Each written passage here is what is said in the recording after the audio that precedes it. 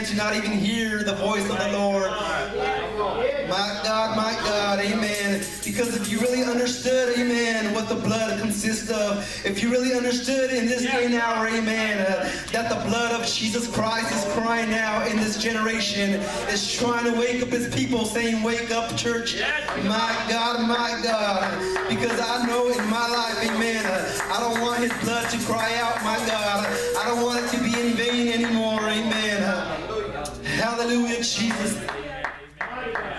You see, the blood performs many important functions within the body, including it supplies oxygen and nutrients. Amen. We all know that he is the breath of life and he is the bread of life. My God, that is the oxygen and the nutrients that the blood supplies. Amen. We know that it removes waste, amen, in the body. It has immunological functions like circulation of the good blood cells and detection of foreign material, meaning that if something, amen, foreign comes inside, your body will react, amen, to that foreign material. My God, it transports heat and prevents heat loss, amen. There was also another thing, it was called coagulation, self-repair mode, amen. That's the blood clotting after an open wound, amen. It regulates core body temperature and the hydraulic functions, movement in the body, amen. And it also has messenger functions, signaling of tissue damage, amen. And we all know that the blood contains energy, my God. We can use that in a spiritual sense, amen. That the blood, amen, that flows from Calvary supplies the bread and bread of life, amen. It removes the waste, amen, from our body, my God. It circulates, amen, throughout the bloodstream, my God. It detects the foreign material. It transports heat, my God. That fire that should be burning inside of us, my God. And it prevents the heat loss, amen. Sometimes we go cold, amen.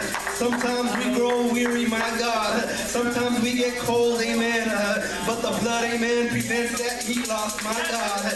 It kicks in, amen, into self-repair mode, amen. I don't know about you, my God, but I get excited, amen, thinking about the blood, amen. As I was praying, amen, I began to think about the blood, amen. And tears began to roll down, amen. Because I understand, my God, that something had to happen, amen. On that old rugged cross, in the name of Jesus, my God. Oh, hallelujah, Jesus, my God. You see, after an open wound, amen, it will begin to heal, my God. It will begin to heal that open wound. It will begin to clot, amen. In the name of Jesus, you see, that blood will keep on flowing, amen. When there's a wound, my God, like happened to me yesterday, my God, the blood kept on flowing and kept on flowing because it detects, my God, that something, amen, is wrong within the body, amen.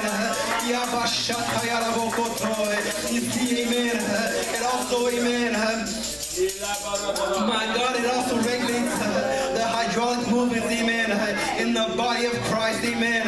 When something becomes limp, amen, when it becomes immovable, my God, that blood, amen, will begin to flow, amen. It will begin to go back and forth, my God. That way your body, amen, can worship the Lord, amen. That way your body can move in the physical, my God. But also, amen, we know that the body of Christ, my God, oh, Jesus, hallelujah, Lord God, with that blood, amen, that flows, amen, it makes us movable. That's why I don't understand sometimes when we come to church and we say we are the body of Christ and we claim, amen, to be a people of his name, my God, and we come to have the blood, my God, but we sit down, amen, it's so immovable sometimes, amen, so irresponsive, my God, that we don't, amen, understand that the flow of the Spirit is here. Hallelujah, Jesus.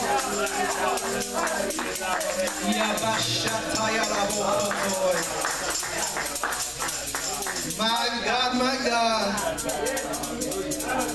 Hallelujah, Jesus. The importance, amen, of the blood, and when it cries, amen, the blood has a voice, amen, in this hour. My God.